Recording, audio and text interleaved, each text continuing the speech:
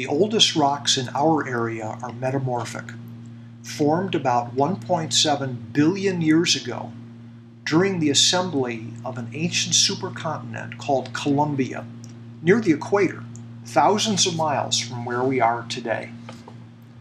Supercontinents form as tectonic activity brings multiple plates together around a landmass. The oceanic portions of the plates are subducted under the major landmass. If there are other landmasses on the colliding plates, like an island chain in an ocean or even a small continent, they are scraped off the subducting plate and added to the margin of the larger landmass, which grows as a result. Geologists have concluded that as Columbia formed, a chain of large offshore islands was carried tectonically toward the coast. As the oceanic portion of the plate carrying the islands subducted, the heat caused volcanic activity both along the continental margin and also on the islands, sending volcanic rocks into the sea between them. Ongoing erosion also caused sediment from both areas to be deposited on the seabed between them, eventually forming sedimentary rock. As the land masses collided and were welded together, the seafloor between them was folded. Some of the seafloor was carried downward to where the accumulated volcanic and sedimentary rocks were altered metamorphically. These are the local foundation or basement rocks that form much of the McDowell Mountains, with metamorphic sandstone called quartzite in the western area, and metamorphic rhyolite, which is a form of volcanic lava, in the southern portion. These rocks are similar in appearance and formed at roughly the same time and in the same way. The difference is that quartzite started as sedimentary rock, and meta-rhyolite was volcanic in origin.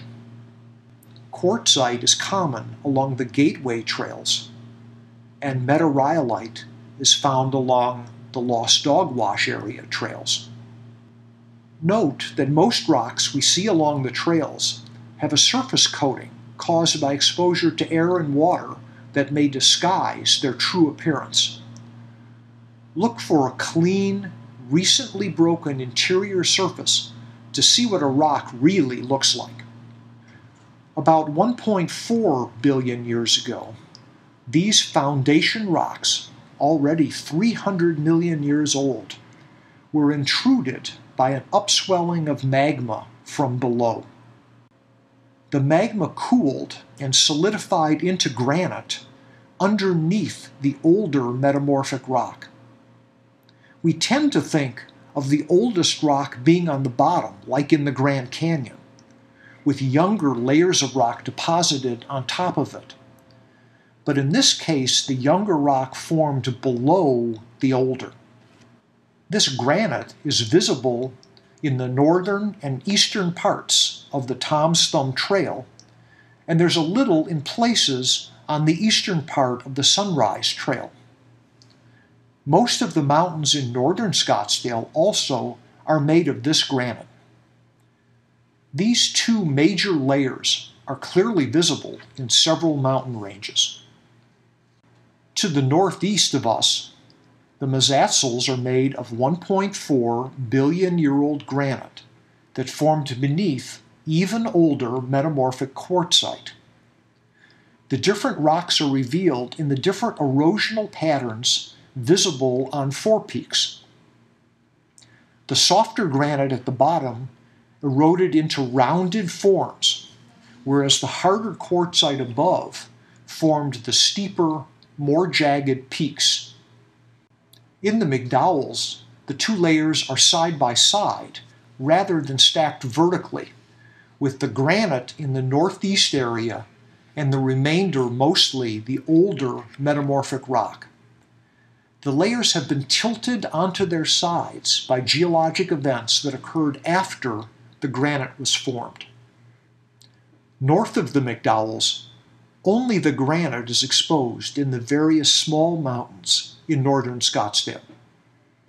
Most of the granite in Scottsdale is distinctive due to its high percentage of quartz, one of the three main components of granite, along with black biotite mica and yellowish or pinkish feldspar compounds.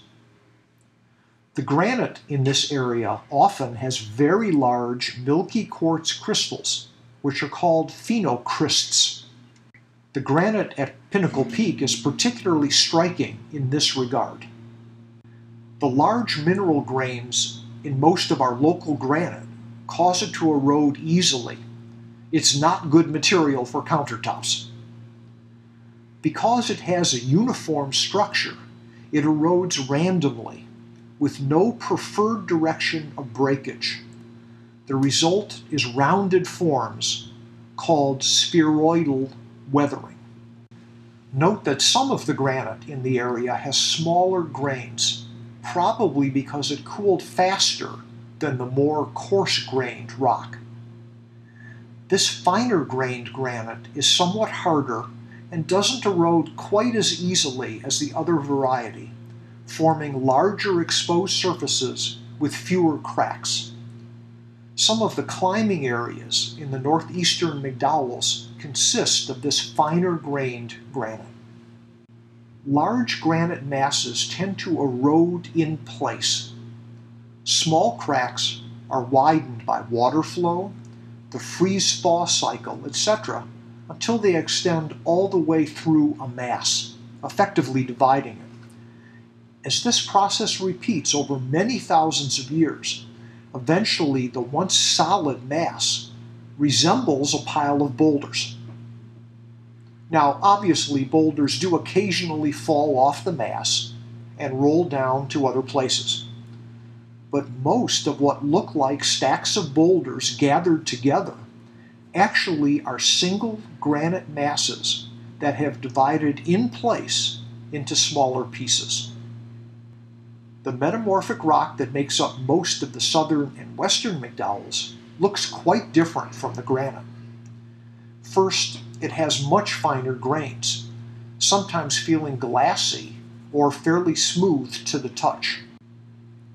The way that metamorphic rocks form under heat and pressure causes physical and chemical changes in the rock.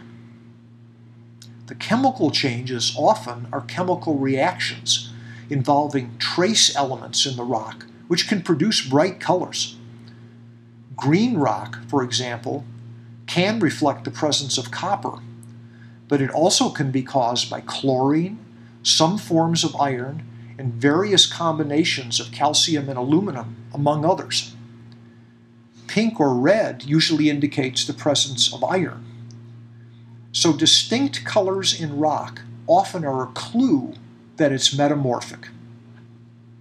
The temperature and pressure deep underground that form metamorphic rock can cause the atoms in the rock to line up in sheets. When this occurs, the bonds between the atoms in a single sheet are stronger than the bonds between adjacent parallel sheets. This new arrangement means that the metamorphic rock now has a preferred direction in which to break when subjected to erosional forces, unlike the more uniform granite. As a result, exposed metamorphic rock often has flatter surfaces, sharper and straighter edges, and more acute angles than does granite or sedimentary rock. As you walk along the trails in the preserve, it's not hard to distinguish the metamorphic rock from the granite, especially when they're side by side, as in some places along the Sunrise, East End, and Tom's Thumb trails.